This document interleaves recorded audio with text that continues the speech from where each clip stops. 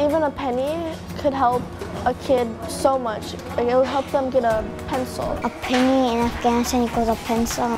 2 or 3 pennies equals a notebook. $2 or $3 equals supplies. $500 equals 1 year teacher salary.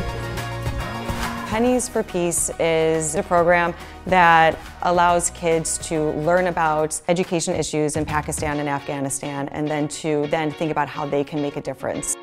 Learning about something that's happening in the world right now and learning about something that kind of relates to them is definitely motivating. I was like, just 1 penny could help them? Like, that's crazy. I'm gonna bring in a bunch of pennies.